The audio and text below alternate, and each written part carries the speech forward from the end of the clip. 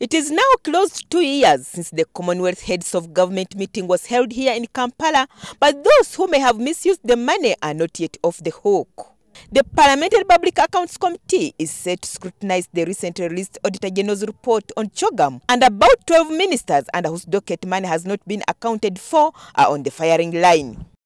In earlier years, where money was being spent in the name of Chogm, also will be pulled out and know that the total budget could be maybe a 400 billion of this, how much really did the work.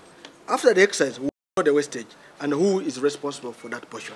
Speaking to journalists, committee members led by Chairman Nathan Nandalama Fabi asked President Yoweri Museveni to act. You don't need to wait for a minister to be taken to court. If you see he's corrupt, fire him. So why do you keep the people who are tainted? Those with the right hands will probably have to pay the ultimate price. This oversight committee, which is dominated by opposition MPs, has been reinforced by 6 NRM MPs to properly handle stubborn ministers. We are now calling upon of them to show themselves exit before we show it to them. And I don't expect this time round for anybody to jump into our way. This time we are much steadfast. All the grounds have been covered.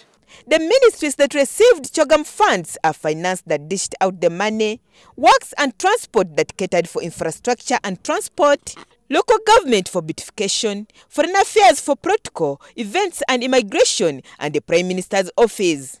Others are trade and industry, water and environment, gender, labor and social development, information and communication technology, and health. The responsible ministers then are to show value for over 255 billion shillings spent on Chogm in 2007.